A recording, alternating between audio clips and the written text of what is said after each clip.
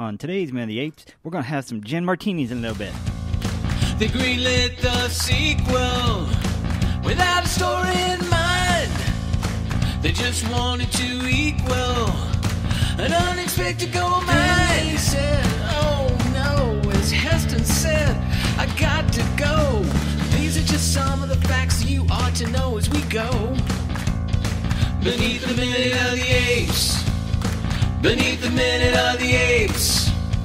Beneath the Minute of the Apes.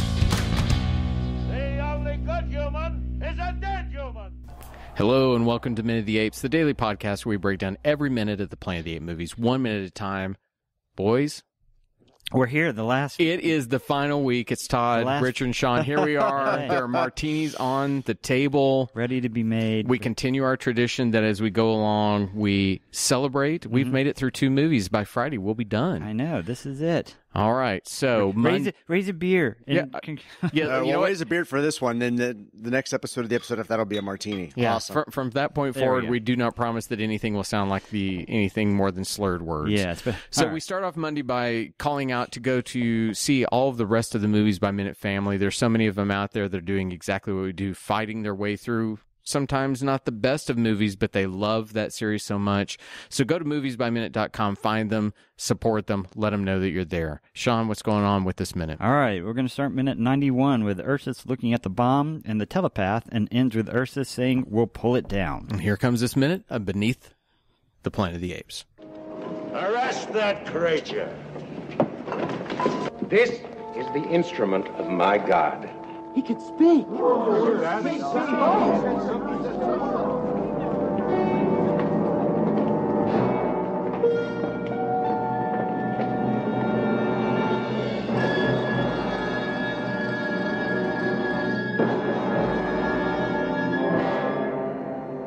Your God, eh? Sergeant.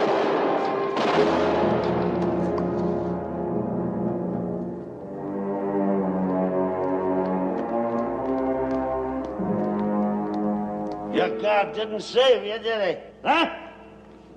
Ursus, are you mad? That weapon is built by man. You can't shoot it down with only a clip of bullets.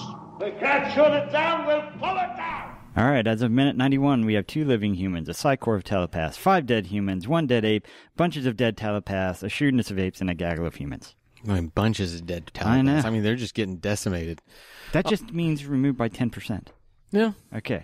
So we're in the cathedral. We have apes everywhere. Mm-hmm. We have a lot of apes everywhere. I actually thought that was really cool just to see them kind of I did all too. pour in behind them. Like we saw ants?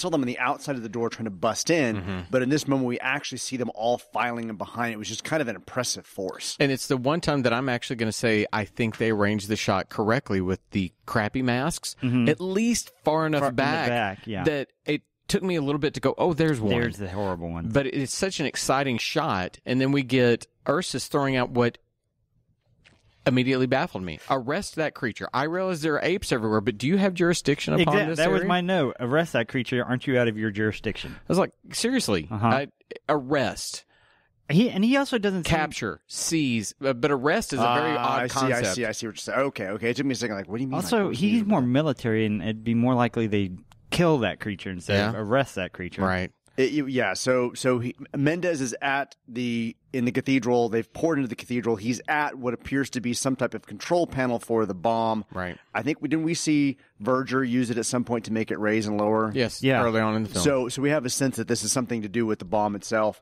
And it I was sorry, I was going to say. So they pour in, arrest that creature.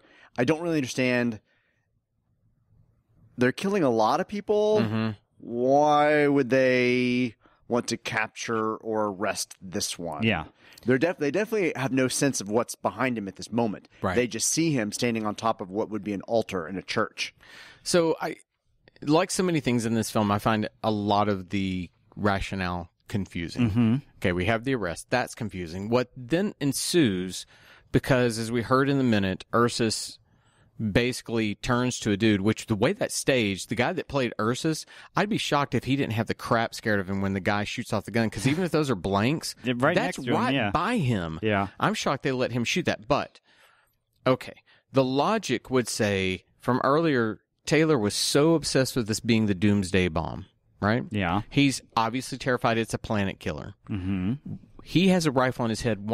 Why isn't he the one that kills Mendez? Which would then expose it to the apes. We would then have true drama as to what they were fighting about. Yeah. But instead, Ursus just kills him. Gets the guy to kill him. Well, do Taylor and Brent have a sense that he is at a control panel? I mean, if they don't, I think Taylor does. I think Brent would, because if he saw Verger move it around, he would know that would operate the situation. So why wouldn't they want to go ahead? You're right. Why wouldn't they want to go ahead and kill Mendez? When he says arrest that creature, there are two apes that kind of begin to go up the steps toward Mendez. Mm-hmm. And then that's when Mendez says, "This is the instrument of my God." Right. And of course, we get a guard kind of going, he can speak. Yeah. I thought for a He second, can dance. I thought He can sing. I thought for a second that was Lucius, just because of the higher voice that he was actually using. But he was a chimpanzee and not a gorilla. All right. Golly jeepers. That's good. But the use of that voice made me think of that. What I found interesting at that moment is that Ursus was not shocked by a talking human. Oh, yeah. Well, technically, Ursus, I would think. We didn't see him in the first film, but he's high up enough in the that echelon. Maybe they would have discussed it somehow. Yeah, that he at least knew of it. Maybe he was in a scene we didn't, or a moment with Taylor we didn't saw off camera or something. I don't think it's a secret because Taylor spoke in public. True. Get your damn hands up. Okay, that's a good point. It would have been circulating. It's already around circulated that they're a talking human at least. Right. And that may be why Ursus was already prepared for this entire thing, because he realizes humans might talk. So he's not initially, he's not shocked like somebody who'd never seen it before. I find it odd in the moment that Zaius isn't, being overly pious with his, what we heard from the first film about the place of humans, that he's not one to say shoot, kill this creature, kill this abomination. If you think about the first film, I could see that he now thinks, oh shit, there's more than one. There's everyone, and these have really good tailors too. Yeah, so we got to kill them. It's on par with ours. Yeah, no doubt. So in the moment of him saying, arrest that creature, and the two guards going up, and then getting a little bit of shock moment where, like, this is the instrument of God, he can speak. Mendez actually has an opportunity to go ahead and depress the green crystal, and then the topaz crystal, and you're like, somebody stop him. Somewhere. Like, if I were like, well, it's... And that's where when I watched that, I thought, if I'm Taylor, even if I don't know that those crystals are controlling the bomb, I begin to think, oh, hang on, the Vegas lights beneath the crystal make me think something, and I'm going to shoot him. I will. It is not in this minute. I don't believe. But Brent is the one that Taylor points at a couple things. Brent is the one that does something. I don't think Taylor is smart all there. I think so? Taylor is still in shock. Okay. Related to Nova. Okay, and I buy that. I still think Taylor is screw it all. Let's all go to hell. We know he didn't like humanity in the first movie. He has a lot of pauses in the coming minutes where there's opportunity for him to do something where he just kind of sits there and looks a little befuddled. It's not until we get to the final moments that he actually reacts. I think that's a great thought. It at least gives him motivation as to why he is in the place and what he does. When we get to the latter minutes this week, I was trying to figure out if you're thematically sticking with what the films have been about, what really should Zaius and Taylor said to each other. Because I really think if you're going to do what's obviously going to happen, it should come down to a battle of wills, a battle of ideas. Ideology? Yeah, ideology. Couldn't think of the word. Ideology between Zaius and Taylor. And I think they miss an opportunity with this, but at least if that's the case, then I would love to see in a visual element the dog tags that we talked about. He should have taken the dog tags back from Nova. And if he just were to hold them and rub them in his hand for a minute, we would get, I'm thinking of Nova, I don't care anymore. I wish we had that. Well, okay, so at the 15-second mark, right after Mendez presses down on the topaz crystal, I say it's topaz because in the script it's called topaz. Wow, there you go. I wondered. I thought you were just being very discerning about your crystal. Exactly. We do get a shot at the 15-second that has a quick cut of Brent and Taylor side by side, then a quick shot of them behind, in which Brent is a little bit lower and he appears to be trying to move as if he's off, and then a lingering shot on Taylor where he just looks befuddled, confused, and they hold His her for default emotions. They hold her for a couple of seconds, which either makes me think that he's hatching a plan, or he really is just indifferent to everything that's happening. So that when I saw that, I was brought to the mind that he had talked about the doomsday element of this, that he's contemplating, oh my God, they have this. What are we going to do to stop it? Because regardless, most people don't want to die. Most of us want to find a way to survive. We want to find some solution. And usually in a film like this, when Taylor and Nova rode off before, it was to hopefully find greener pastures where they could live. Yeah. They saw the desperation when he saw the Statue of Liberty. I expected that to be what his propulsion was in this moment, was to try and find a way to stop the bomb from going off. Now, if we were just going by the script in its literal sense, Brent and Taylor are not even in this moment. In the script? Mm-hmm. That's funny you say that, because they don't pop up until the next minute. Technically. I found that a number of the shots, especially, so when we talk about a plan between Brent and Taylor, I find that plan to be non-existent. I don't understand what's going on. They weren't even. They didn't discuss it with each other. They just read each other's minds and knew what they were going to do. They start pointing at things. Yeah. They hand the club and they change the gun, and I was like, okay, why? Yeah. They don't even come until the next minute. So they don't even come into the cathedral until the next minute. Well, and to that point, in the script, that at least makes sense, because this felt very oddly inserted, and even to the extent when you see the organ. Mm-hmm. That's a very grainy shot, which says to me that was not the initial shot. Yeah. They zoomed it They optically. did, Yeah, and to make it stand out a little more. Right, so that you knew where they where were he was going. to go and how they were located. But I